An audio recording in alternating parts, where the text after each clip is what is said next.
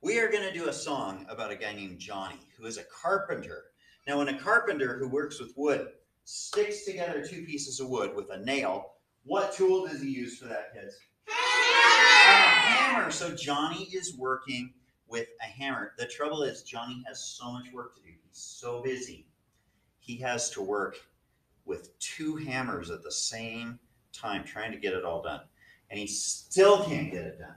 So Johnny has to put a hammer in his toes and work with three hammers and then with four hammers. And poor Johnny, he's so busy, he still can't get all his work done. So he's got to put a hammer up his nose and work with five hammers all at once. Is that a good idea to do that in real life? Oh, no, that would be a very bad idea. But it's kind of fun in a song. And after that, he still can't get his work done. So Johnny gives up and he quits his job. It's so sad. Okay, you guys ready for this? Yeah! Here we go. Face the camera.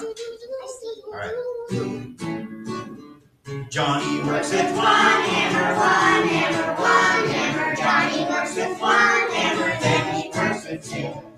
Johnny works with two hammers, two hammers, two hammers. Johnny works with two hammers, then he works with three. Johnny works with three hammers, three hammers, three hammers. Johnny works with three hammers, then he works with four. Johnny works with four hammers, four hammers, four hammers. Johnny works with four hammers, then he works with five. Johnny works with five hammers, five hammers, five hammers. Johnny works with five hammers, then he says, I quit!